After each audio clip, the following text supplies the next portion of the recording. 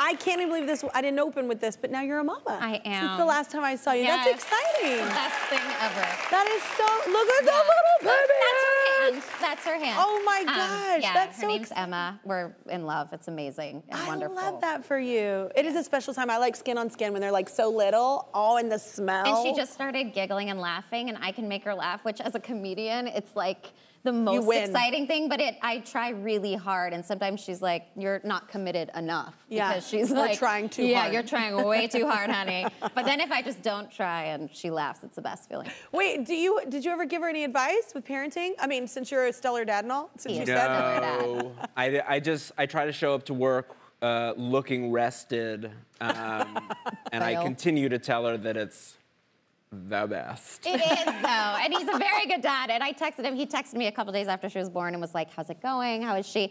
And I was like, it's amazing. I want 100 kids. And he just wrote back, no, you don't.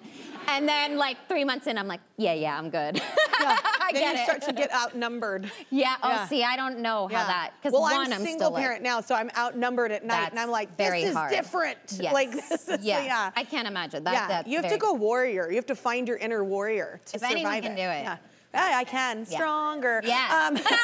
There we go. Sing it. I did it, so no one else could.